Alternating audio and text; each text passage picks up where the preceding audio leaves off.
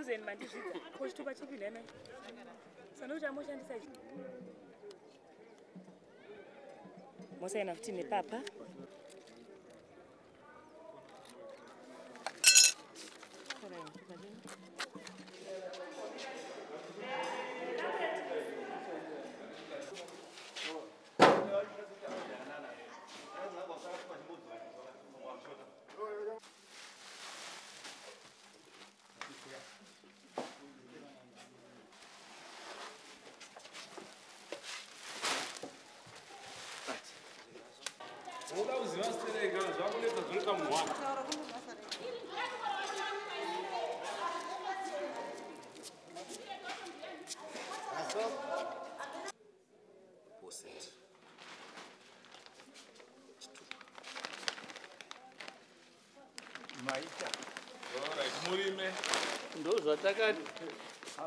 Farmers do not have any agricultural inputs to actually to revive the agricultural process.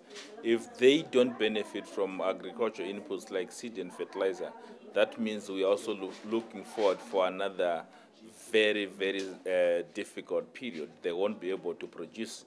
And we are so much aware that World Food Program has been working closely with the government, and right now government has no resources to support the farmers.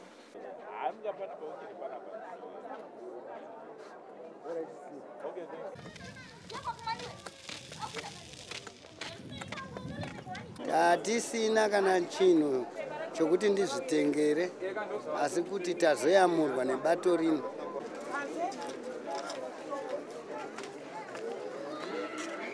Nomungatenzi akatipa mvura tichaona zvinofadza nekuti tinototi patave totoona kuti tatopona nekuti patawana 10 kg yembeu kuriya kuti ndichari mahekta yangu ndinokwana kukwana newana tenzi watibatsira dai Jehovha atipa mvura. Tutorwe zvedu.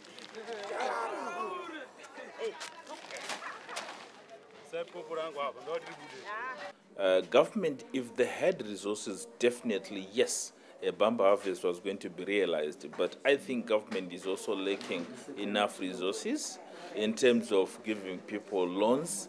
Farmers do not have collateral to get loans from the banks to buy income, to buy agricultural inputs. So right now, I'm not certain that the farmers will actually get a bumper harvest this year.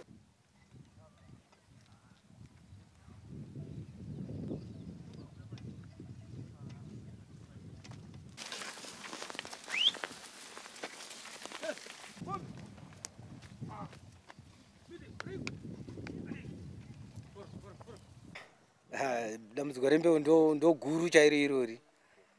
Hatina mbeu zvachose. Hatina.